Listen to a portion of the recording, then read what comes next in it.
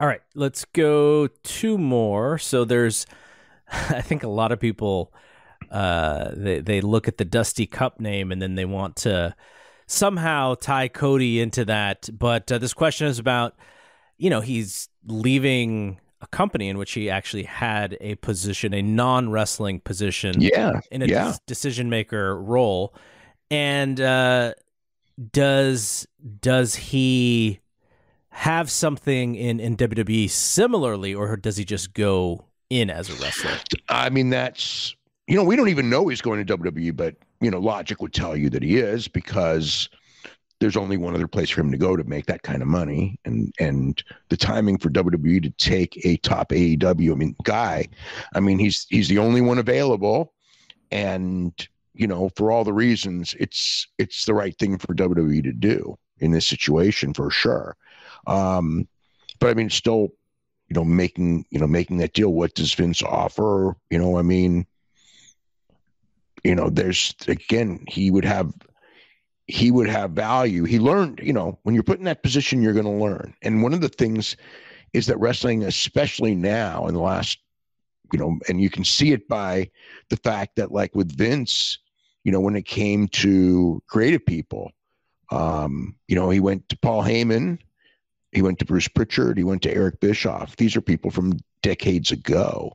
And, two of them weren't even following the business that closely. Everybody in MLW was telling me, Bruce was out of touch. And when he was in Impact, he did not get high marks from people there either, for being in touch with changes in wrestling. Eric speaks for itself, obviously. Paul followed the business, for sure. But,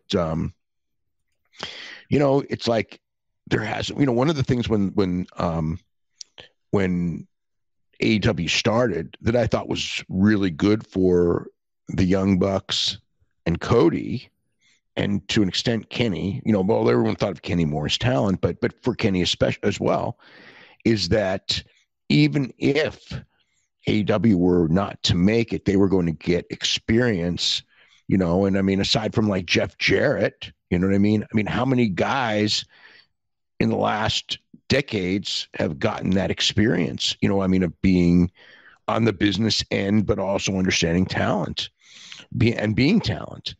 And that's something like for the, again, it's a skill set. One of the things of going, and taking that spot with AEW originally was you would have experience and develop that skill set or learn that skill. So he is valuable, even if it's not this week. He's got, it could be something down the line. But yeah, I don't know. I don't know what's going to happen. That's still to be negotiated in, but,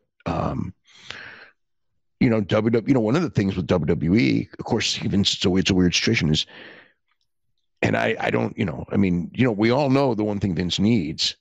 And I don't think that this is going to be that person. And I don't know that Vince even wants that person, but we all know it's what he needs is that guy to sit there with Vince and just go, who Vince respects, which I don't know that Vince does, to just go, Vince, we have to make changes. Somebody's doing this, like we're 13 times the size of these guys and their average attendance is bigger than ours. We're 13 times the size of these guys. And, they've got more enthusiastic fan base. Their male audience is bigger than ours in a lot of weeks, many weeks, in fact, as far as like, their demo number is competitive sometimes even beats us. This should never happen. And we have every advantage in the world. We're the name brand. We've got, 35-year head start on a national basis. And, 13 times the money, 13 times the revenue. You know what I mean? It's like this should not be happening. And this is why it's happening. You know what I mean? It's like I've told people that I go, this is why it's happening.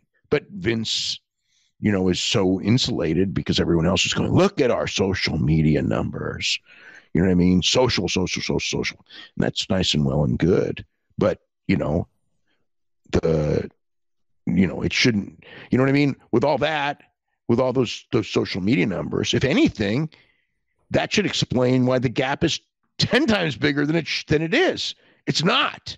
So there's there's something to be said, and Cody does have that knowledge, but will because he's on the inner side of developing this thing that is doing for its size far, far better.